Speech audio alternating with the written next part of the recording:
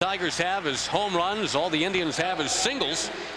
But it's Cleveland 3, Detroit 2. Well, Travis, you saw the graphic there, hitting 300 over his last 9 games. And this is a split finger pitch. Travis keeps his hands back. When you face a veteran like Travis Fryman, watch him how he just keeps his hand back. He sees it, regroups, and hits the ball sharply. Indians up 3-2.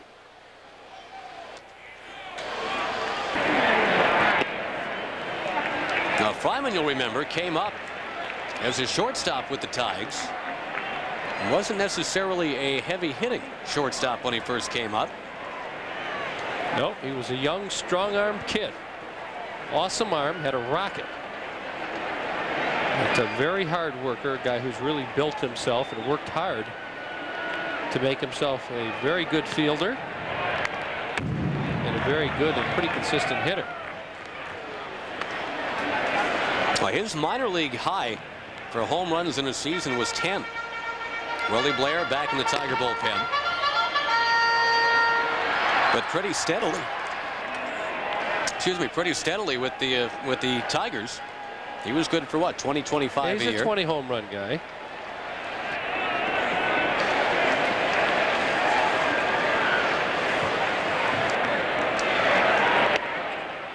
Takes down and in, 2-1. Well, when Travis first came up, could not throw a fastball hard enough or by him. Now he's got a little craftier, much better off-speed hitter. And he can still handle himself on the fastball.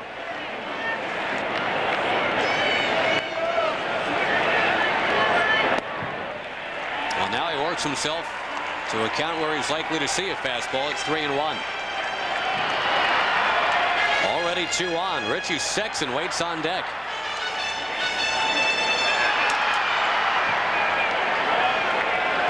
Let's see what Brad puts down there. I believe that's a fastball.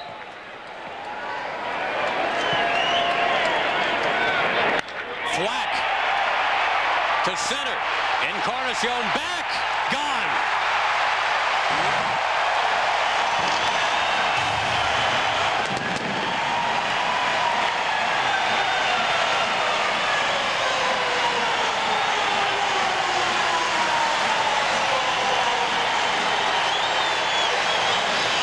And Gibby, again, it comes down to putting yourself in that position. You go to 3-1 on a guy like Fryman, who's been hot. You're inviting it.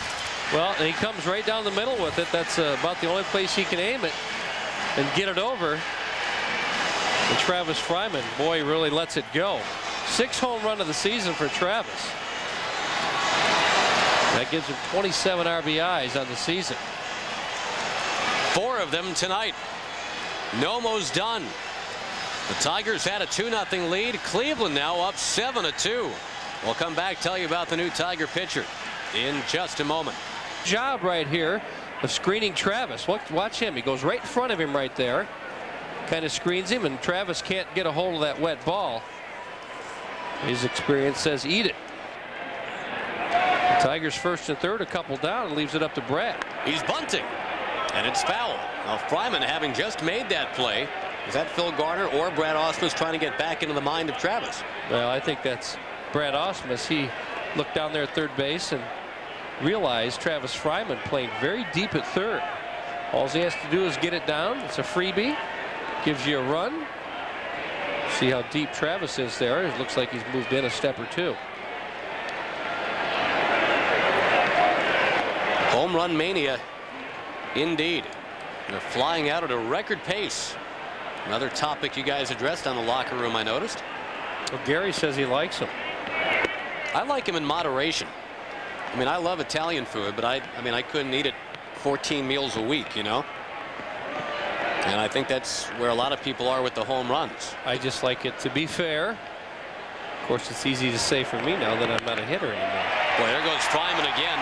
His 3rd hit. And he's going for 2. The throw ends up at Greg Jeffries and back at first base. Becker airmailing it in. Fryman now, a triple shy of the cycle. We're just in the 5th inning.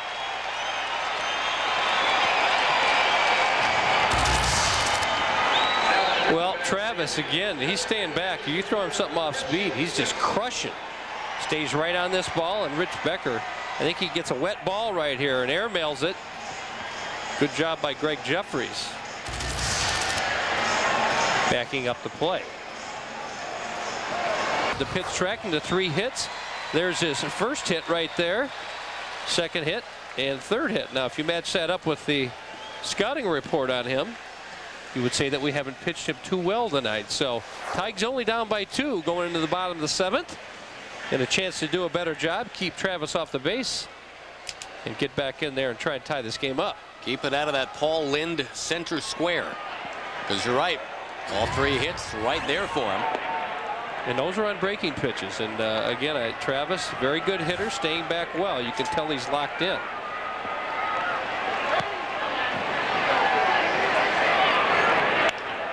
Little check swing roller to first. And the last Tiger to hit for the cycle remains a triple shy of the cycle tonight for Cleveland.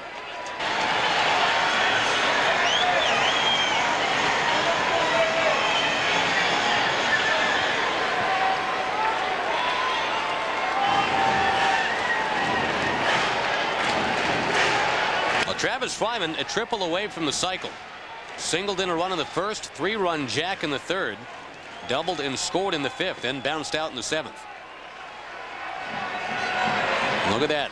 Travis Fryman steadily, as always. He's at .299 for the average. Strike 1.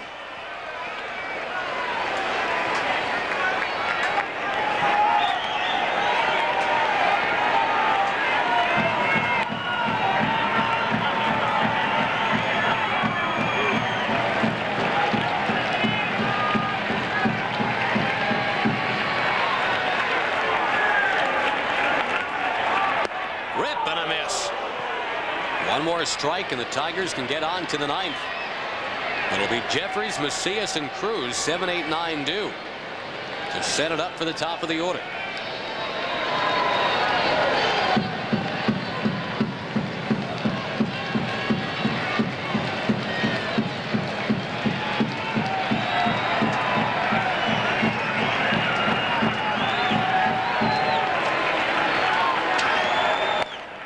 Just off the plate inside, 1 and 2.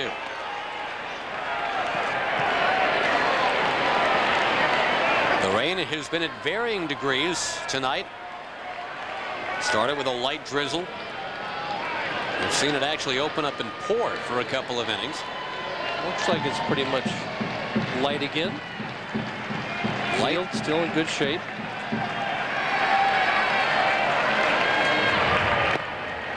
Downstairs 2 and 2. How tough is it, Gibby, as an outfielder when it's been raining for 3.5 hours to keep your concentration out there? Well, you're going to have very wet feet, which is uncomfortable. Your feet may slide around a little bit in your shoes. You could choose to go in and ruin another pair of shoes. But the glove gets wet, and obviously the ball, any ground ball, picks up a lot of water out of that grass. You got to make sure you get a good seam and try not to overthrow it. Patterson just missing. Runs the count full. First base open, remember. There's Ramirez at third. Jim Thome behind him at second. A run already in the Cleveland 8th inning.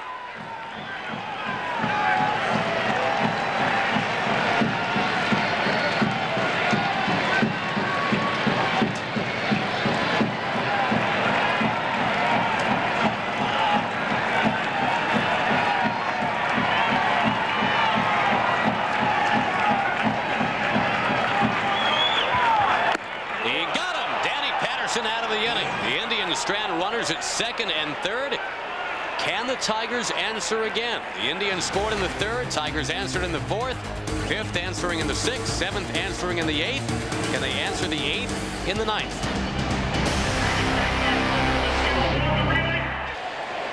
And it's fouled out of play by Fryman.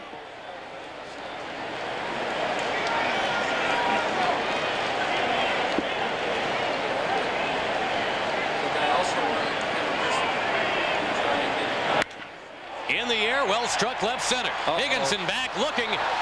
Gone. Fryman does it again.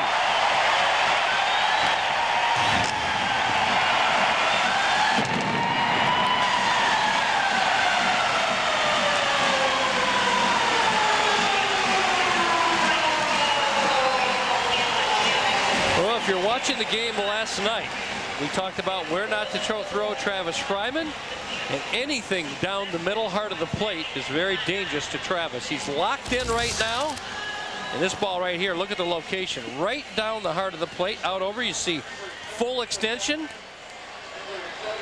and he drills it.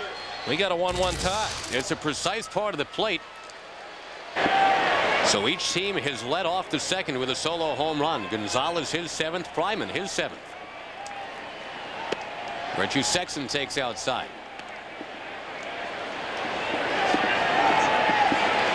Boy, Travis, take it easy on the Tigers, will you?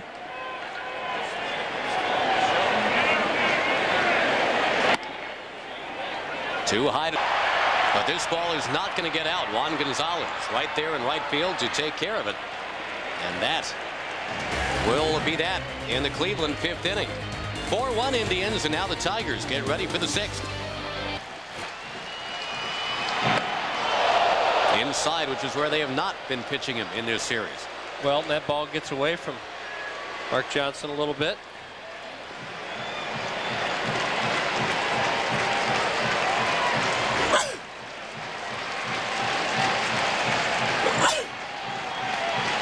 Try and get that pitch in there on the plate.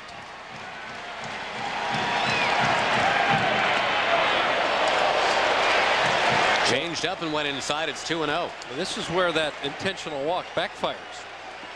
Getting behind in the count to a hot hitter. You're telling a young pitcher,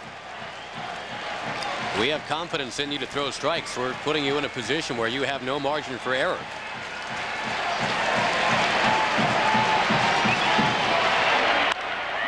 To left field. Off the end. And Higginson is there. Mark Johnson does the job. Cleveland with a 3-run inning. Mark Johnson gets the Tigers out of it. We're at the end of 6 to Jacobs in this game. Janikowski, and we talked about it, hasn't been striking out a lot of people at all the last couple of weeks. But here to set the tone tonight in the very first inning, he lets the Indians strand a couple. Punching out Fryman. There's no score.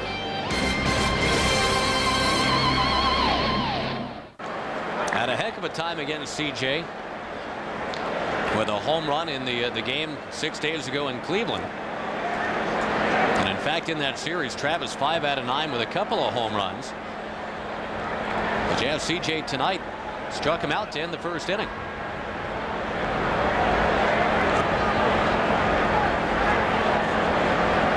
And just to update the stat giving, and again, Dan Wortham reminds us it really shouldn't mean that much. But it's just 2 of the last 62 batters that CJ has faced have struck out. Travis Fryman and Scott Brocious.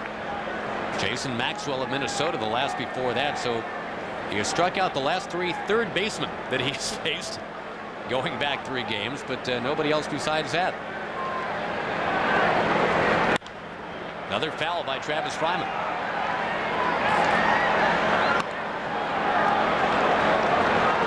But as C.J. Nitkowski matures, that really is, I think, part of that maturing process. I mean, here's a guy that blew everybody away in Little League, high school, college. And you can maybe get a little drunk on that kind of power. Hey, I'm a strikeout guy. That's what I do. Dan Wortham says you don't have to be. You got good sinking stuff. Let him put the ball in play right on the ground. Oh, call that pitch. C.J. wanted it. You saw CJ's reaction. He wasn't pleased.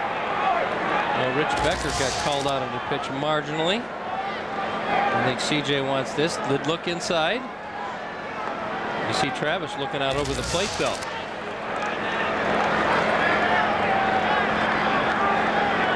How can CJ shake off the disappointment? That's the question on 3-2.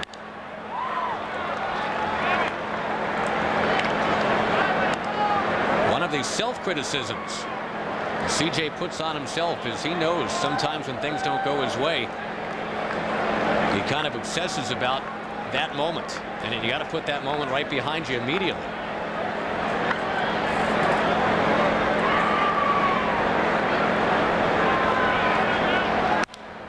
Another foul ball from Travis.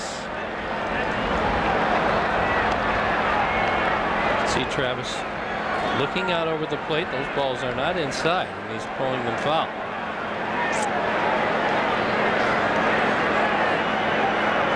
Like to see CJ give him a nice heater on the inside part of the plate.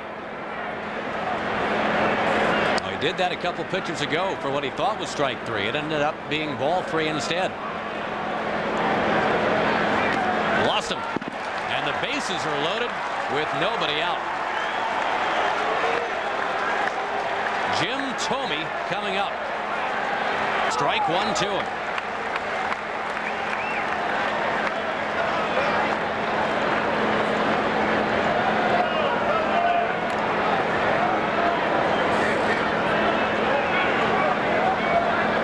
Again, Nitkowski cannot get the win in this one, having pitched 4 1/3. Check swing, foul, 0-2. Now remember, last inning it was the bases loaded, nobody out for Cleveland. They ended up with just 1 run out of it.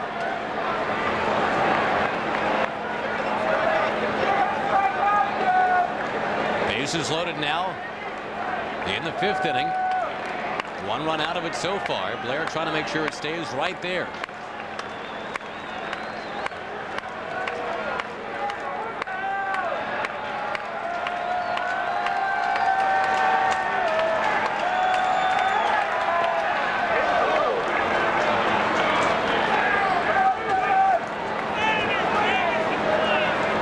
Travis did quite a number on the Tigers back in Cleveland last week. And he is, by the way, 4 for 7 lifetime against Willie Blair.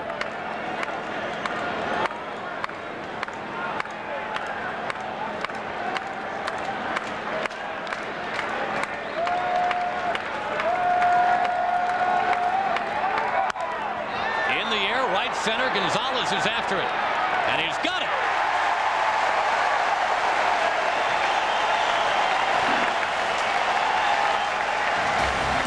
Strikes out Ramirez and retires Fryman. Still 3-2 Detroit. Cooler stud out of college that becomes obvious whether you're picking number 1 or number 5 or number 10. It's really for the first time in a while just a complete mixed bag with what will be available in a couple of weeks. To short for Davy Cruz, and that'll do it. We reach the 7th inning.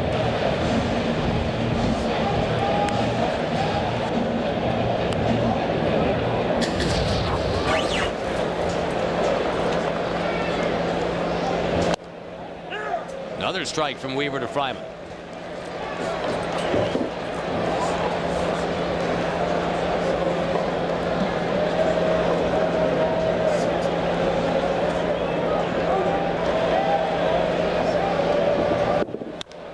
On 0-2, cut off by Macias. Jeffries off the bag though, and Travis Fryman is safe. It'll go as an infield base hit. But again, Macias making a nice play just to get there.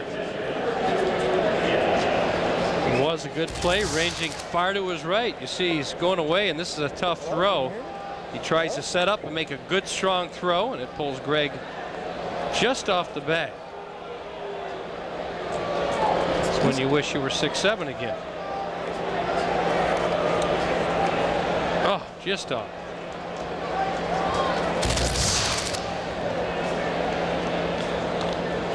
So now a runner on, and the tying man to the plate, that's Einar Diaz, who was hit by a Weaver pitch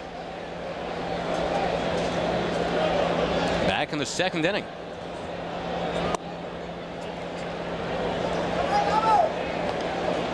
Each team has seen a hit batsman in this game. Dean Palmer took one on the elbow in the 1st inning.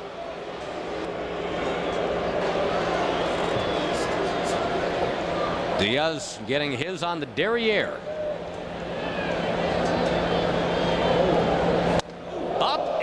In. Now Diaz walking away, did not look at Weaver. Remember, this is a guy that charged Pedro. Well, and the scouting report is to throw him inside. Obviously, you know what happened against Pedro. You throw it out over the plate. Einar Diaz, very productive, and that ball just got away from Jeff Weaver.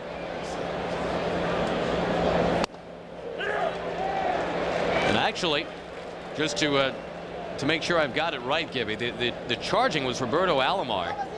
That was the actual time that somebody literally went to the mound. Diaz hit by Pedro. That precipitated that first go around in the game a couple weeks ago. That ball's going to head into right, a base hit for Diaz. So it's 2 on, 1 out, and coming back to the top of the order now. Remember, Diaz in kind of a stare down with Pedro Martinez. That's what set up all the bad vibes between those two teams. And we've chronicled the bad vibes between the Indians and the Tigers going back to last year. That pitch up on out over the plate. Now Fryman slaps it into left. That's going to drop, and Higginson's got to hustle after it. Fryman. He ain't going on Higgy. No, he knows Higgy too well. Bobby getting right down there. Well, Travis hits this ball right off the end of the bat. He's thinking 2. Higgy's thinking try. Pretty accurate arm. Bobby got a good reputation around the league. Travis off the bench for 2 hits tonight. Both of the starting third basemen are out of the game. Enrique Wilson with a strained hamstring. The Tigers' Dean Palmer hit on the elbow with a pitch. We talked about that, and again, you wonder if it's.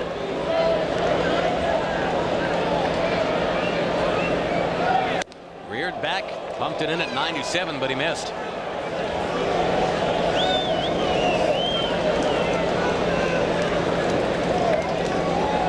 Well, does he come back with some more cheese? Should we eavesdrop? Yeah, let's go in there. A little voyeurism here.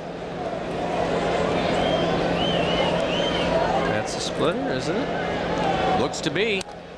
Well, that was a fastball. Yeah, that was straight on cheese right there. First time we've gotten into his glove and saw that fastball grip. Anderson on in relief of McDill, who followed Patterson, who followed Jeff Weaver. Weaver making his shortest outing of the year tonight, 4 innings through 99 pitches.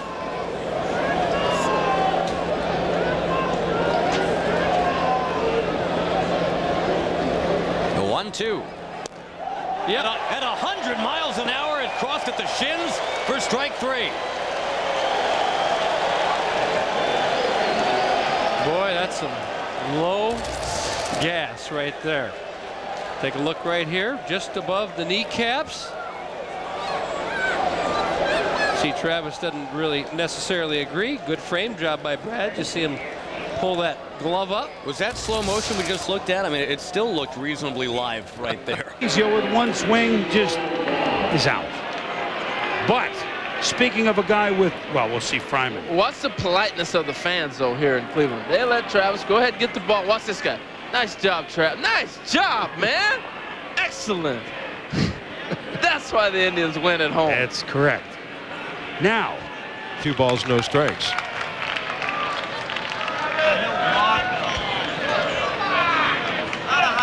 Nice honor for the little guy way out there in center field.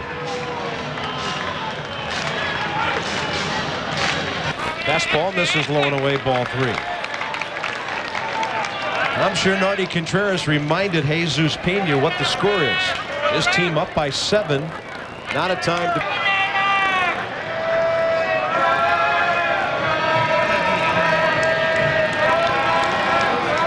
5 men on base in that first inning. Former Tiger Travis Fryman takes strike 1. And yes, a .526 hitter against the Tigers this year. 10 out of 19. Travis having a very good year. 38 RBIs for the Tribe. Also, Travis, maybe Vizquel wearing off on him. Travis has had a 48-game errorless streak. That's a career high. Hey, good catch. I see you working, cowboy. You know what? Use the glove or the hat. Yep. That's a right pretty catch, I reckon.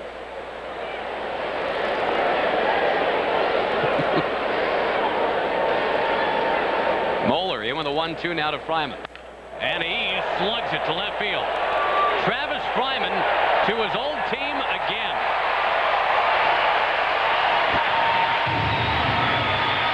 Third home run against Tiger pitching this year. Number 14 overall for Travis.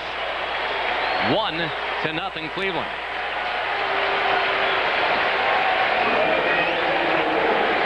How about that? A guy wearing a Travis Fryman t-shirt caught Travis Fryman's home run. Travis likes the ball middle in. This ball middle in, and Trapper doesn't miss it. So he keeps those arms in tight. Now I'm serious. What are the odds that a guy wearing Travis's t-shirt would catch a Travis home run ball? And especially without looking. Kind of turned his head a little bit right there. Oh, I used to catch. If I were that guy, I'd go looking for winning lottery tickets in the gutter at home as soon as I get home. Go out on the street, see if you can find some wallets. That's unbelievable. Hurry up and put on a Tony Clark jersey. Maybe we should run one out there. Russ Brandon takes high. It's 1-1. Fryman. That's $52,000. Ching ching. Yep, for the Cap Cure home run challenge.